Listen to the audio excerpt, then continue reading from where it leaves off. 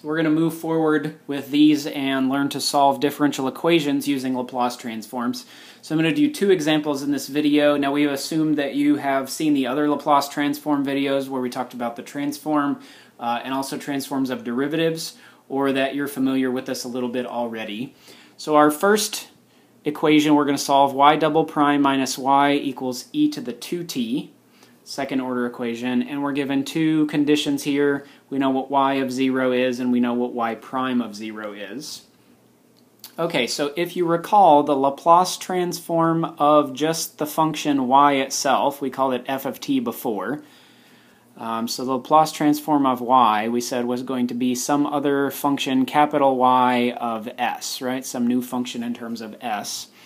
And when we did the first derivative, the Laplace transform of f prime, here it's y prime, remember that gave us s times this function y of s minus, and here it will be y of 0. And then the Laplace transform of the second derivative, so y double prime, would be s square times y of s minus s, so remember how the pattern goes, right, times y of 0 minus y prime of 0. So we have all that information, and that helps us take care of the left-hand side of the equation. So now the idea is we need to look at this e to the 2t, so we would have to calculate what the Laplace transform of e to the 2t is. So now we either assume at this point that you are starting to memorize Laplace transforms, or that you have a table in front of you, because when we get to the end of this problem we're going to have to do the inverse transform and go backwards anyway once we do the algebraic part. So we'll assume that you either are able to look up or have memorized at least some of these basic Laplace transforms.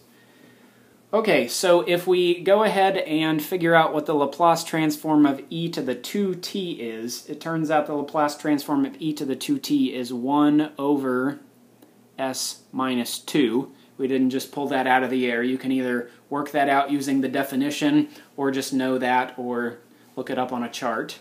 So our equation here then becomes, so this y double prime, in other words, so we take the Laplace transform of that term, that will give us s square y of s minus s times y of 0 minus y prime of 0.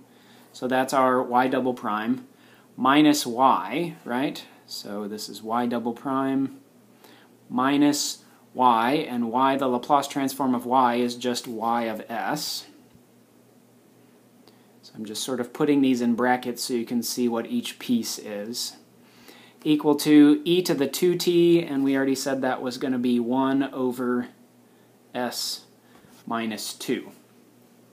Okay, so now what we should be able to do is we should start being able to make some substitutions here using our initial conditions, which we have, and so we can go ahead and take the information that we have up here and place that in for these. So what we get, in other words, on the left-hand side here, we get s square times y of s minus s times, and then y of 0 is 0, so this is times 0, minus y prime of 0. Y prime of 0 is 1, so this would be minus 1, and then minus y of s is equal to 1 over s minus 2. Okay, so now what we want to do is we want to actually solve for y of s. So we go ahead and we'll simplify this side here. So we get s square times y of s minus 1 minus y of s equal to 1 over s minus 2. And we'll keep going here. And so we get y of s in two separate terms, so we'll factor it out of the common terms, which would be s square minus 1. And then we have this minus 1 by itself. We'll go ahead and add that to both sides, so we'll get 1 plus 1 over s minus 2. And now I'll go ahead and get a common denominator here. So this here would be then s minus 2 plus 1 over s minus 2. So we can go ahead and say what that is. So y of s times s squared minus 1 is equal to s minus 1 over s minus 2. And then we'll just simply divide by this term that is multiplying y of s, and we'll get an expression for y of s. So we'll get y of s is equal to s minus 1 over s minus 2 times s squared minus 1.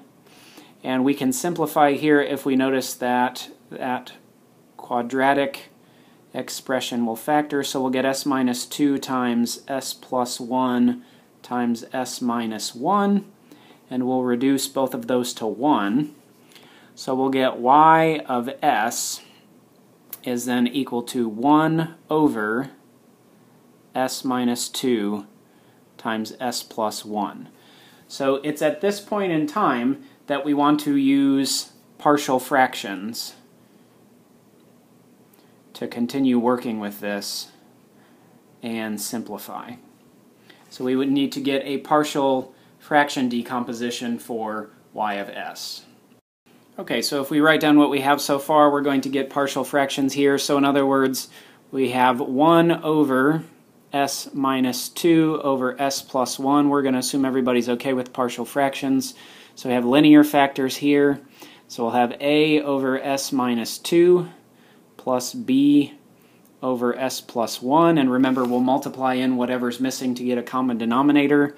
So we would end up with 1 equal to a times s plus 1 is missing underneath a, plus b times s minus 2 is what's missing underneath b. So we could go ahead and set each factor equal to 0. And so if we let s equal to negative 1, then that will give us 1 is equal to a times 0 plus b times negative 3. And if we let s equal to 2, then that will give us 1 is equal to a times 3 plus b times 0. Okay, so from those expressions there, we get that a is equal to 1/3 and b is equal to negative 1/3 if we solve both of those equations for a and b. Okay, so if we go ahead and use this information then, and we plug it in here, then that tells us y of s is going to equal 1/3 over s minus 2 minus 1/3 over s plus 1. Another way you could say this is that this is actually 1/3 times, I guess, 1 over s minus 2 minus 1 over s plus 1 might be another way to say that.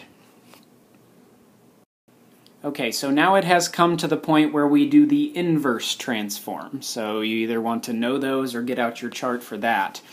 So the idea is that whatever our y of t is, our original solution for y, that's what we solve for, is actually going to be the inverse Laplace transform of whatever y of s is. So we're going backwards now. We're doing the inverse transform.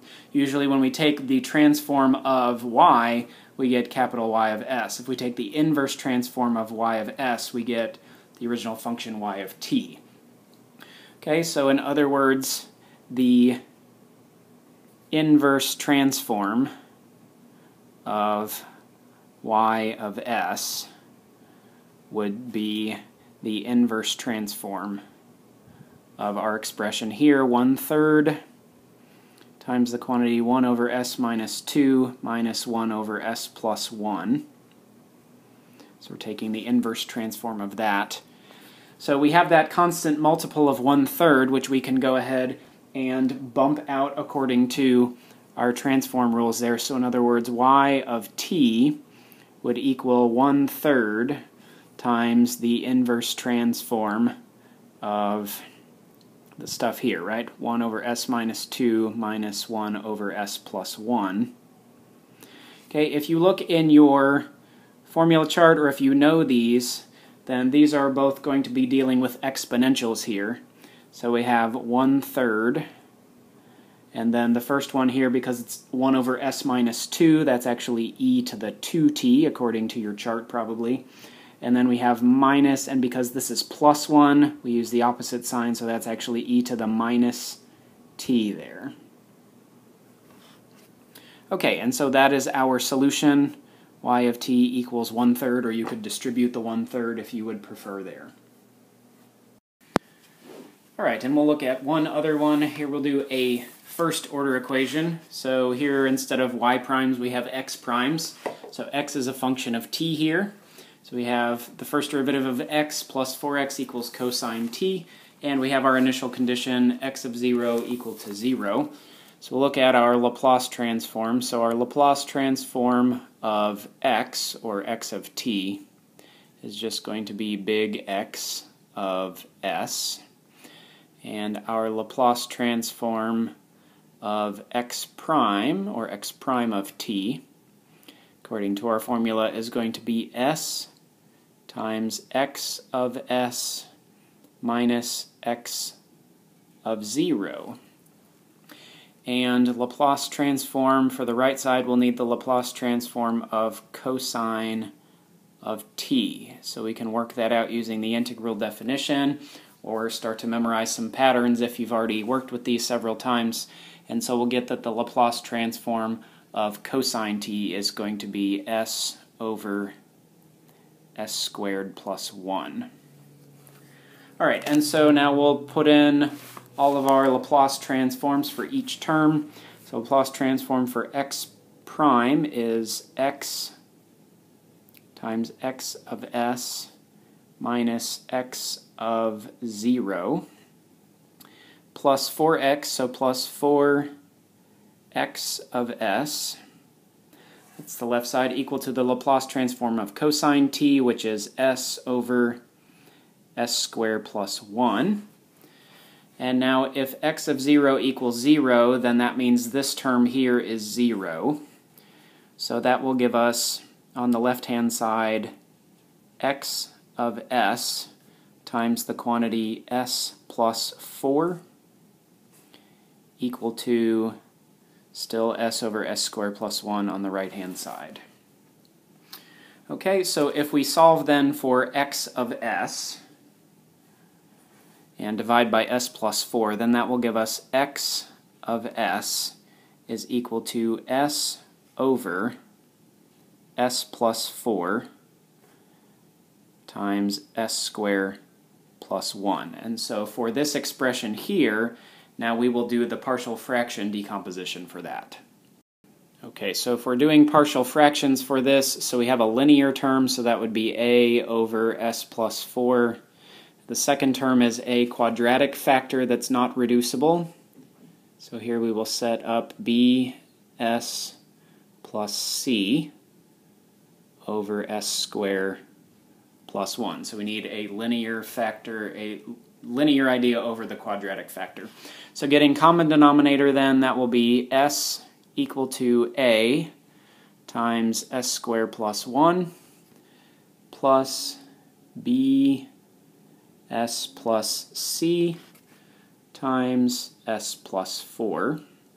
So we could at least use -4 to make this factor equal to 0, so let's do that. So if s is equal to -4, then that will give -4 is equal to 17a plus, and all of this would become nothing over there. So a would equal -4 over 17. And then we can't make this factor 0, so we'd have to compare coefficients, so we'll distribute on both sides. So s equal to as squared plus a plus bs squared plus 4bs, there's a joke in there somewhere, plus cs plus 4c. Alright, and so comparing coefficients. So if you think about, remember what we do here. So we have 0s squares plus 1s plus 0 on the left-hand side is really what we have. Over here we have a plus b s squareds if we combine the like terms. And then for the b terms we have, or the s terms, we have 4b plus c s terms. And then we have plus, and we have a plus 4c for the constant term. So we just compare coefficients, giving us a plus b is 0, giving us 4b plus c is equal to 1, and a plus 4c is equal to 0 if we compare coefficients.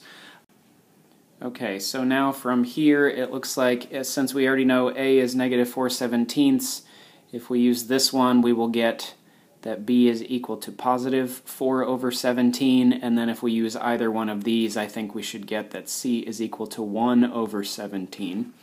So we'll take that, and put it in here. Okay, and so now this gives us our partial fraction decomposition, so x of s is equal to a over s plus 4 plus bs plus c over s squared plus 1. And so now we just simply need to rearrange these in terms of Laplace transforms so that we get our s's or our k's, or however we have them memorized, or in our chart if we're going off of a chart for the inverse Laplace transform. So I'm going to go ahead and make some adjustments here. And I am going to go ahead and pull out the negative 4/17. So I'm going to make this negative 4/17 times 1 over s plus 4 plus, and then I'm actually going to split this second fraction. So I'm going to make this 4/17 times s over s squared plus 1, and then I'm going to write plus 1/17 times 1 over s squared plus 1. So now these should all fit nicely if we're familiar with or have a chart in front of us for particular inverse Laplace transforms. So going off this 1 over s plus 4 term, and when we take the inverse Laplace transform of everything, so this will give us x, or x of t if you prefer to write. So this would be negative 4/17, and that 1 over s plus 4, we have that linear factor with a plus 4, so that's going to give us e to the, remember it's opposite what we see, so minus 4t here. And then for the next term, so I'm going to get plus 4/17, and s over s squared plus 1, that might be looking pretty familiar to you because that appeared early in the problem. That was actually exactly the Laplace transform for cosine of t. And then we also have plus 1/17, and now 1 over s squared plus 1, a little bit different but very similar. That is actually the Laplace transform for sine of t. So here, just either using our knowledge of Laplace transform or going off of a chart and working backwards, we took the inverse Laplace transforms of all three of these terms and arrived back at our solution. X of t equals negative 4/17 e to the minus 4t, 4/17 cosine t, and 1/17 sine t. Okay, so these are two examples. We did a first order equation and a second order equation. Again, the same thing's going to apply to higher order. Your partial fraction decomposition may be a bit more complicated if you're working with a significant number of factors, but that's the idea, and certainly you can take this, I guess, as far as you needed to in order to do these.